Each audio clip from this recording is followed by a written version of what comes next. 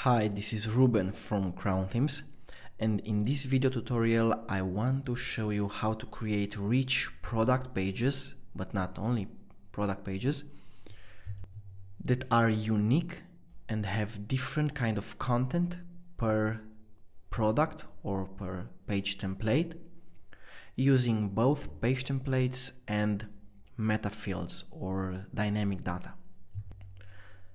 So when you start editing your Shopify store or any Shopify theme, you will notice that each product page looks the same. You have a product page template in which you set up your product page with different kinds of options, add blocks based on what the theme that you're editing has to offer. But then at the end, if you open a new product page, you will see the same content, except of the content that is already dynamic, of course. The name, the price, the images, the variants. But whenever you want to add something new to the product, even a simple text block saying this product is red and yellow. Let's put this at the top. Okay, and then go to another product, you will see the same text again. This is because all the static information in any page template will be the same for any of those pages. Now, how can we go around this? First of all, we will be using page templates. We are using our local theme for this demo, but of course all the themes, all Shopify themes work in the same way, so all the information that you get in this video is the same no matter what Shopify theme you are using. The only difference will be in the actual blocks or sections that each theme has. So for example, in our local demo, we have two different kind of products. We have the food products, which have some information at the top, then a list of icons here, and at the end they have nutritional information tab. The kitchen appliances products, on the other hand, have a different set of options. They don't have these icons here, and they don't have the nutritional information either. So how are we doing this? When we are editing the product page template, you can see that you have the ability to create another template. So if you hit this button, you are able to create a different template, a unique template for your products or for a different product. Now let's say that we create a template called kitchen, and we start to edit just this template. I can do whatever I want with this template, hide all the blocks, add new blocks, and this template will be different from the other templates, right? Okay, so what happens when I go and try to preview a product?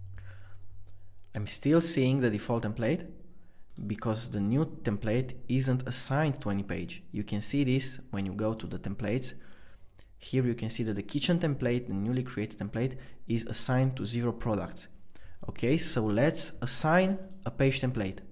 For this, you need to go to products, if we are talking about product templates, and select a certain product, for example this one. And here under theme template, you need to select for this product to use the template that you've created earlier, in our case kitchen. Now please take a note here. If you are working with an unpublished theme, so if you are creating templates in a trial theme or in a theme that is not published, you will not see the templates created here. This is a Shopify platform limitation, and you will be able to assign those templates only after you publish the theme that you've created the templates in. So now we've created the theme template kitchen, we've assigned it, and when I hit view, I see the new template with the new information. Perfect. Great.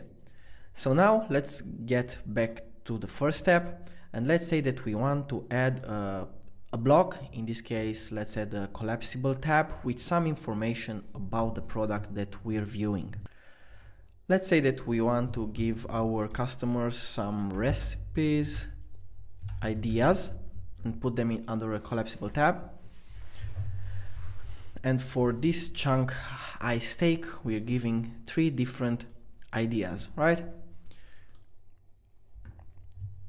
We are saving this, and of course, whenever we change the product, we will get the same recipes, ideas in all the templates, which is obviously not good.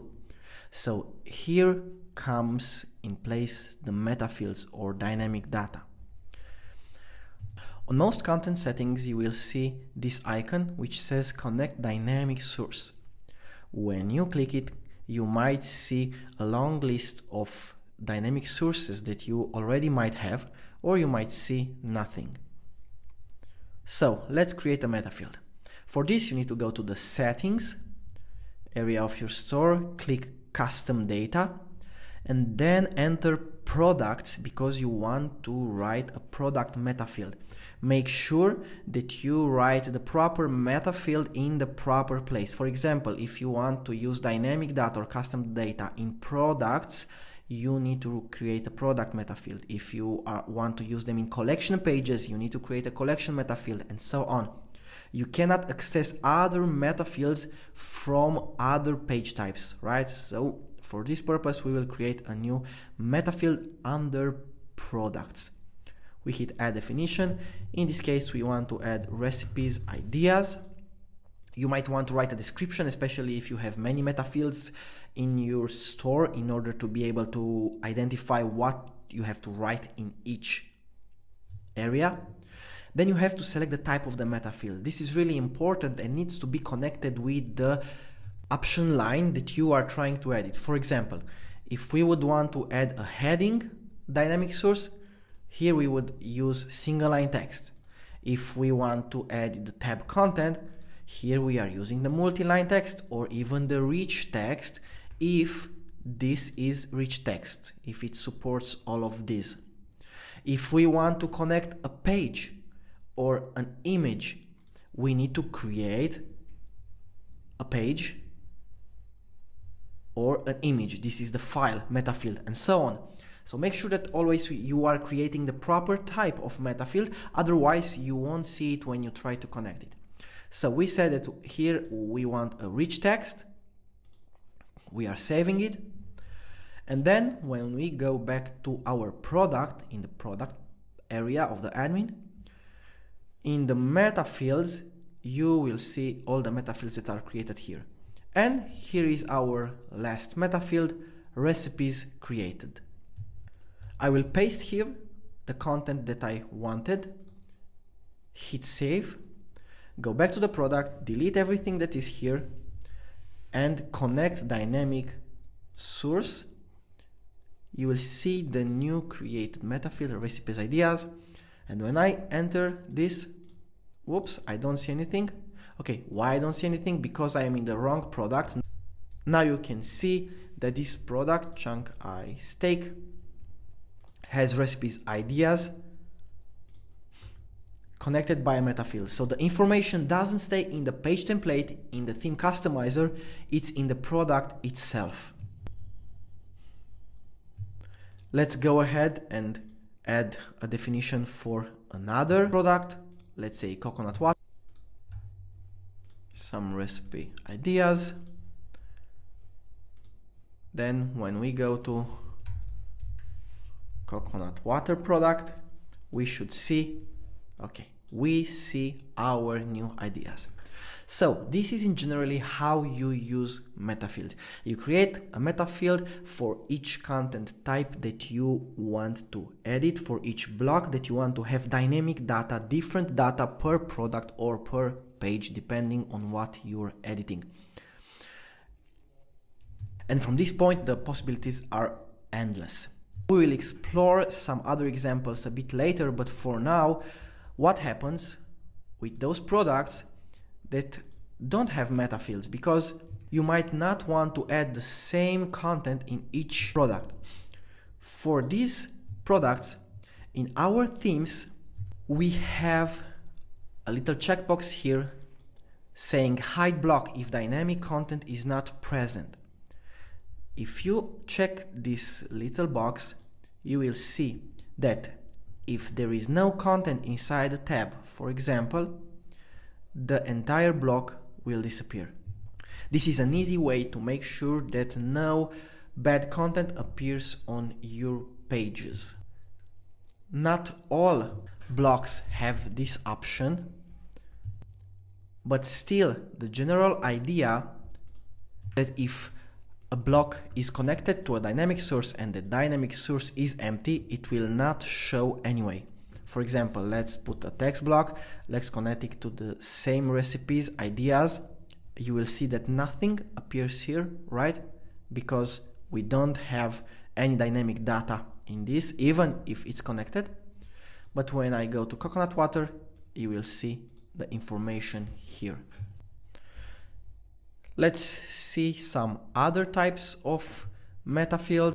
For example, here I'm creating a recipe idea image, choosing a file. I want it to support only images. You can choose whatever you want here. I'm saving it. And then let's put an image here for coconut water. Save. Go back here and connect an dynamic source to the tab image. We're working with the same tab, recipe ideas images, and we're having our image inside the tab. Right. If we go to Shanghai steak, we have a different image. And if we go to a different product, there is no content here. So this is in generally how you use metafields inside product pages, inside product blocks, in order to highlight various aspects of your product. But metafields are not limited to blocks. You can use them in sections as well. Let's say we want to use a rich text section and make this more about recipes. We do the same. We connect this to the dynamic data that we have.